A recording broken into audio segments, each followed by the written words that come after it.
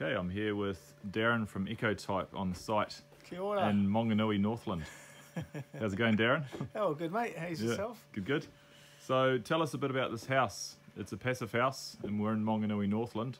Yes. Why would you build a passive house in Northland? To stay cool during the day, and also in the winter it's not very hot, so keep you nice and toasty if you're at home all day in the winter. Yeah. Very good. And what are some of the main features of this house that are different from different from your sort of a New Zealand building code house? Oh, we've got more insulation. Yep.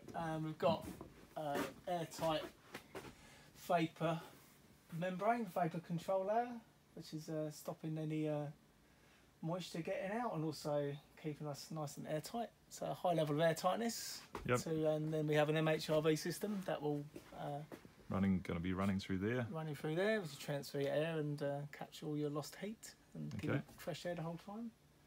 And then we've also got our passive house joinery. This is European style tilt and turn. And on this particular house, which is a bit different to others, we've got if you want to ventilate your home, we've got a pull down insect mesh that you can pull down and keep the bugs out at night if you want the doors open. And then we've also got external drop down roller blinds on the outside that will keep the sun out and keep the eyeballs out from prying neighbours if you have any.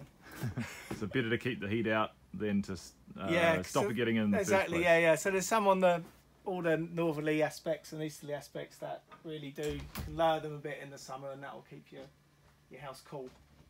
Bit of like for example in Southern Europe would be the same thing. You'd have shutters for a little while to keep the sun out. Yep. Yeah. Okay. What's the R value of the insulation? Well, if you come over to here, Richard, and it's all written right here for us. Ta-da! So in the roof we've got 4.1 and a layer of 1.4, so that gives us a total of 5.5. 5.5, very good. And in the walls we have a 2.8 dense bat and then a 1.4 in the service cavity that runs around the inside of the walls. Yeah. Okay, so 4.2. Yeah. So it's well insulated. Well insulated, yes. This house, you could, if you on a bit more of a budget, you could, well, not that matters too much of insulation, you could probably shave a little bit off that, just on the walls maybe. Yep. But then your energy per square metre would go up a bit.